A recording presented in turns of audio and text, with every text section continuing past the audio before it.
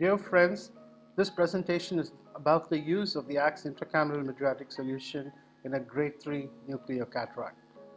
And at first, let me address certain myths and certain facts that exist about the use of intracameral mydriatic solutions.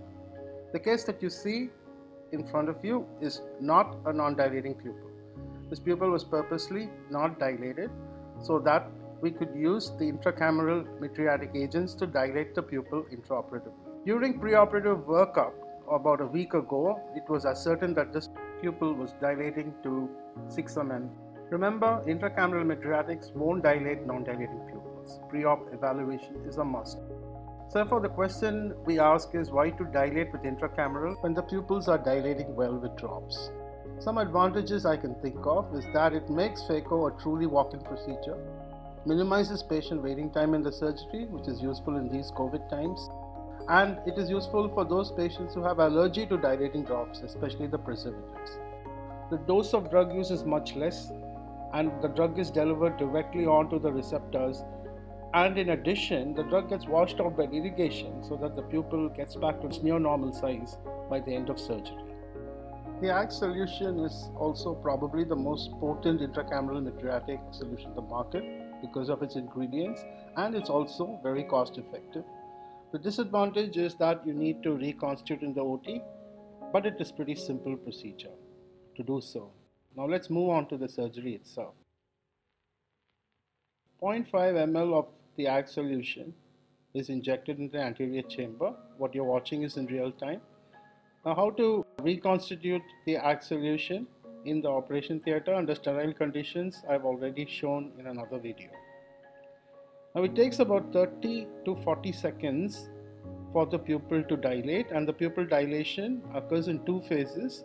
A rapid phase that kicks on almost immediately and becomes fully effective in about 20 to 30 seconds. This is brought on by the epinephrine. And a slow phase which will start around 30 seconds after the injection, and its maximum effect is reached within 2 minutes. So about a minute has passed and you can see that the pupil is still dilating, still keeps on dilating. So by the time you're ready to make the clear corneal incision into the anterior chamber, the pupil is fully dilated to about 6.5 millimeters, which was the max dilatation that we achieved with topical mydriatic drops pre-operative.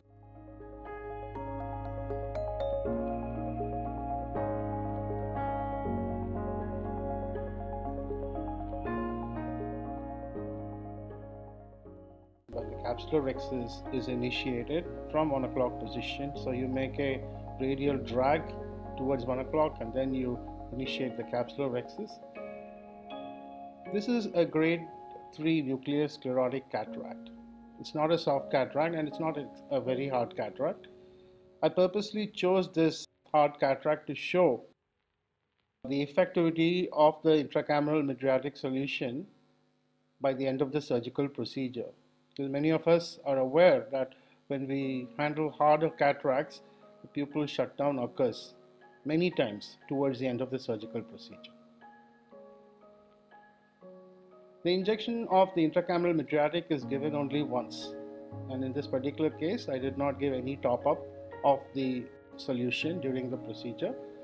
The technique which I am following is the direct chop using a compact machine, and I'm using something known as a variable white star in the power setting mode, a flow rate of 35 cc per minute and a vacuum of 350 millimeters of mercury.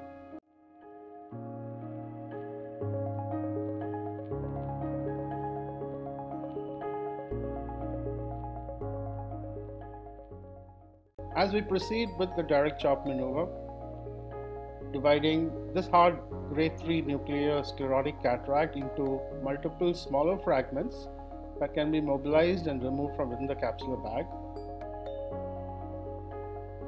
I want you to note not the way the nucleus is being disassembled, but I want you to note how the pupil is holding throughout the whole thing.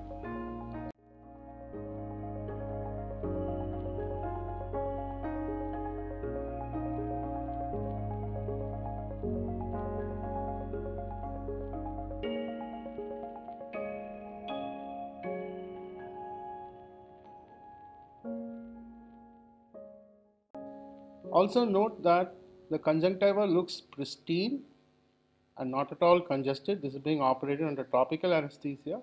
This is because the patient has not received, except for preservative-free moxifloxacin, patient has not received any mydriatic drops to dilate the pupil, which is the reason why the conjunctiva looks so pristine and untouched.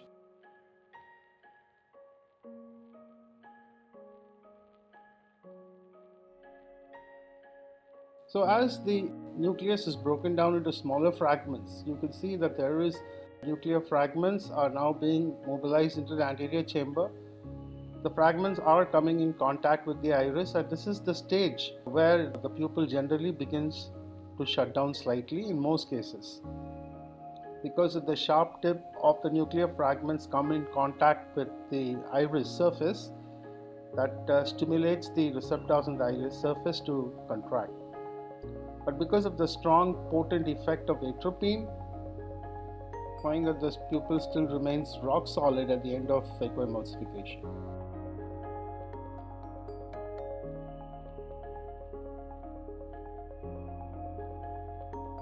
Irrigation aspiration is performed, the visibility is good, and the pupil holds very well.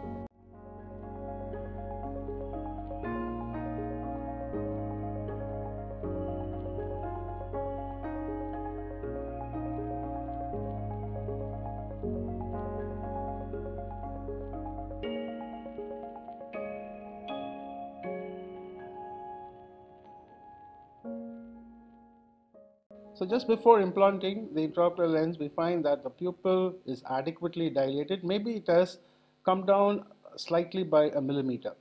So from around 6.5 to around 6 millimeters. But it has not drastically constricted.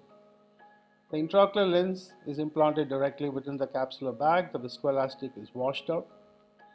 So the good news about using intracameral mydriatic solutions is that they act directly on the receptors, that is the sympathomimetic receptors and the cholinesterase receptors. And therefore, during the process of phacoemulsification and IA, the irrigating fluid washes off much of these agents. So by the time you reach the end of the procedure, concealing the wound by compression, Bud-out technique, by the time you come to the end of the procedure, the pupil has come down to around 5 millimeters. Now this patient is made to wait in the OPD till I finish my list of 4 cases, and I again revisited the patient 1 hour later, and this was the picture. The pupil has now come down to around 3.5 to 4 millimeters. The patient had no photophobia at all. The cornea was crystal clear and there was no anterior chamber inflammation, indicating that this intracameral mydriatic solution is safe and effective to the internal milieu of the eye. I thank you for your attention.